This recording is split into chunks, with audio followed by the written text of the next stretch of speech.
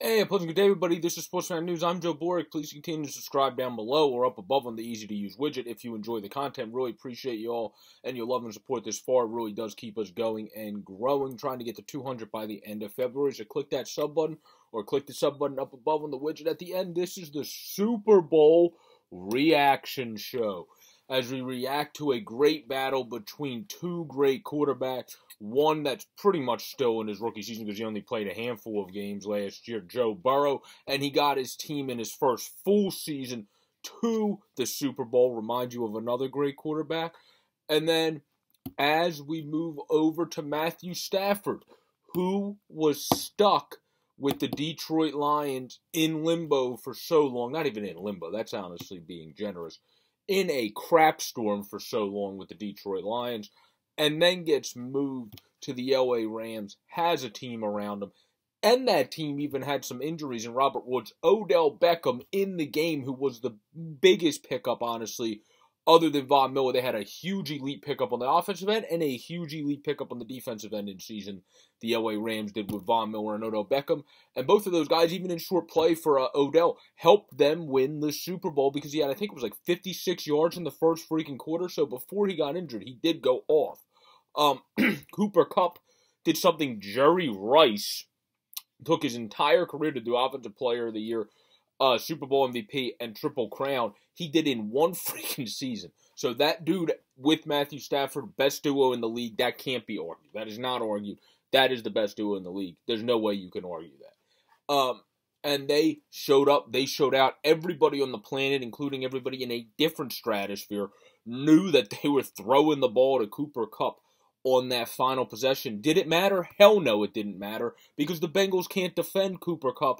And Matthew Stafford, honestly, neither quarterback played fantastic in this game. Stafford just played better and played a solid game throughout. The one pick wasn't on him at all. That was on, I can't remember who number 18's name is, but he tipped it, and he should have been able to at least bat it down if he didn't catch it.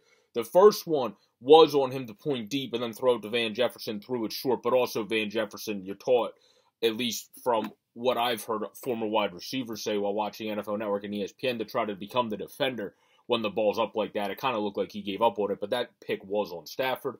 But the big part is, even if he did play solid throughout, which I think he did, he played great when the moment mattered most, which was march them down the field along with Cooper Kupp. They even got a run that they were able to get out of Cooper Kupp. And also Cam Akers was Mr. Clutch when needed the most, having that one big second down run. Had a terrible game throughout. They couldn't get the running game going at all against the Bengals, and they honestly ran the ball too much. I don't know what they were doing there.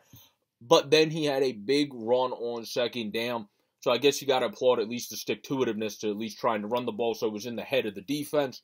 And then they, of course, march down the field and score with Cooper Kupp. I mean, Stafford, again, played a solid game throughout, but played great when they needed him the most. Joe Burrow was pressured more than I think I've seen any quarterback in the Super Bowl for a minute. He didn't have much time to do anything the second half. Zach Taylor, I believe the quote was like, the pressure was pretty good in the first half, and then the second half, I can't remember the exact quote paraphrasing, but it kind of just gave way. And that's exactly what happened. They couldn't. I mean, Aaron Donald gave them no chance on that final possession. You might have been thinking, oh, Joe Burrow, time on the clock, maybe they march down the field. Aaron Donald said, you're wrong, not happening. They stopped them, and they completely just diminished the one of the better offenses in the league in Joe Burrow's Bengals throughout the night. The Rams did, and then they completely just flattened them on that final possession. I mean, this was obviously not a high-scoring game. It was 23-20, and really the Bengals shouldn't have even had 20 because T. Higgins grabbed Jalen Ramsey's face mask and threw him to the ground. No, I'm sorry, Bengals fans, but that shouldn't have been a touchdown. That should have clearly been a penalty. They honestly should have had 7 less points. So the Rams defended a lot better than I think they got credit for from some people I was listening to this morning. I'm not going to name names, but on ESPN and ETC. But it is what it is. I think the Rams defended great in this game. They literally pressured Joe Burrow. That's exactly what you want to do. Now, Joe Burrow is great under pressure, but if you just don't have time to throw, you don't have time to throw the damn ball. And they won the Super Bowl. The Rams have to credit that to Aaron Donald. They have to credit it to even Odell, who played great early. And then, of course, Matthew Stafford for being great when the moment mattered most, was solid throughout the game. And then Cooper Kupp was immensely great, Super Bowl MVP throughout the game. Did something Jerry Rice did in his entire career in one season. Triple Crown Offensive Player of the Year and Super Bowl MVP in one freaking season.